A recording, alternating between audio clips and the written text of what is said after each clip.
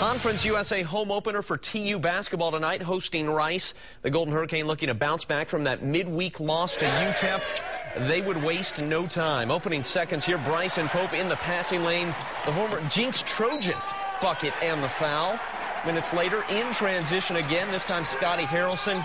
Oh, somebody's a shooter. Can't leave number 30 open from deep. Golden Hurricane opened the game on a 15-0 run, go on to win 75-64. Well, our goal was we were up 8-0 on Wednesday, so we had to double it to ensure that we won the game. You know, you got to keep that edge to you, and I thought the kids did a great job.